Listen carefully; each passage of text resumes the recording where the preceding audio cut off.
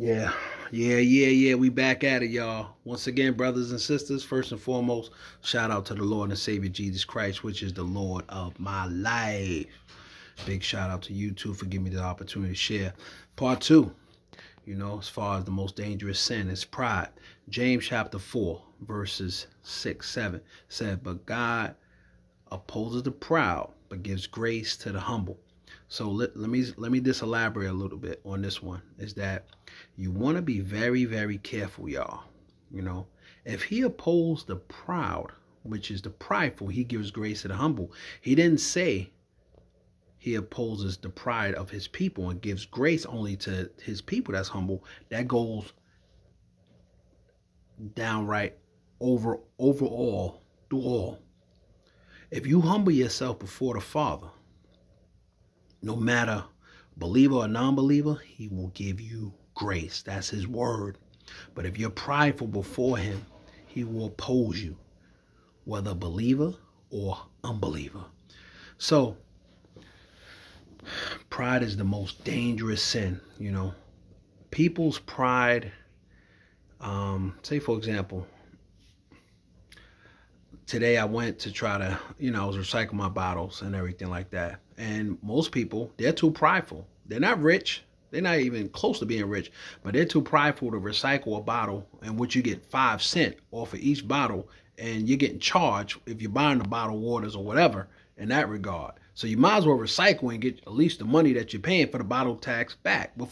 Back in the days, they didn't charge you for it, but now they've like, you know what? People are recycling bottles, getting money off of it. The government's like, yo, we're going to start charging you for it. Shout out to them for wising up. So I told the lady, I said, yo, you know what, man, will be better for you to, you do what I do, put your bottles in the shopping cart, so therefore you don't have to keep bending over and putting more strain on your lower back or your upper back. She had like 3 or 4 bags. Nah, I'm good. Why? Because of her pride and everything. So I just went my way. Try to help you, but because of your pride. And it's this pride, it's foolish pride. There's nothing wrong with having pride in yourself, being confident in yourself. That's good pride. But arrogant pride, you know what I'm saying? Stubbornness, rebelliousness, all this stuff is pride. God opposes all that. He only gives grace to the humble and everything. So we as people of Christ, or people in general, we need to be more humble. When we address one another, we definitely got to be humble before him. First and foremost, if he woke you up this morning, sometimes your pride would be, oh, you know what? Nah, I don't want to get on my knees and pray. I'll thank him later. Get rid of the pride, y'all. Humble yourselves. Last example, your pride will make you like somebody, Proverbs 12:1. It said, he who loves knowledge loves discipline, but he who hates correction is stupid. Why is a person stupid? Now, the Father's saying that you're stupid. Why is that person stupid? Why? Because of his pride. Your pride will cause you to hate being corrected. And the person that's correcting you, obviously, because you're in error. But because you're so prideful, you can't be corrected. Therefore, the Father say you're stupid. Now, I'm not one to call one stupid. But if God say you're stupid, that means you're stupid. And why is he saying you're stupid? Because you're too proud, too prideful to get corrected. And I've seen that from the greatest, from those in leadership, and to the least. Pride. I see that exist. I see people get so prideful and they boast about their sins that they no longer struggle with. Arrogance, and then next thing you know, that temptation or the enemy does attack that person who think that he or she overcome whatever sin they was dealing with. Now they fall hard in their face. Scripture again, 1 Corinthians 10:12. If you think you are standing firm, be careful that you not fall. Why? Because you get prideful.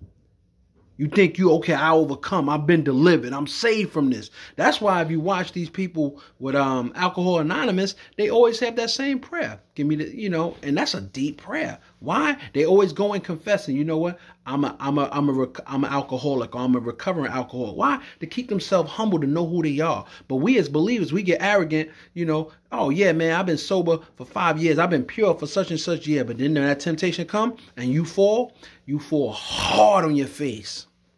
Why? You didn't have to fall, but because you was arrogant and your pride is what caused you to fall again. People's pride usually kills them. Some people say, for example, if a person try to rob you, right? People have died and lost their lives because of their pride. If somebody try to rob you of your jewelry, your money, give it up. Give it up. These things can be replaced. You can't be replaced. But some people, you hear them saying, yo, man, I'll die for my jewelry. That don't make no sense. That's pride. That's arrogance and stupidity. And people have lost their lives for materialistic items, whether it's money, whether it's jewelry, cars, houses, and all these things. You cannot be replaced. These things can be replaced. And I understand you put your money into it. I understand. Trust me. My level of understanding is there. Don't mean I agree. Somebody try to rob me and everything, I won't want to give up my stuff too. But it's either give it up, give it up, or next thing you know, now my life is over. Eliminate your pride, y'all. You know what I'm saying? Let's humble ourselves, because God opposes the proud and give grace only to the humble. With that being said, brothers and sisters, have a great week. It's Monday night. Shout out to the women's basketball. I think, what was it, South Carolina? I think that won.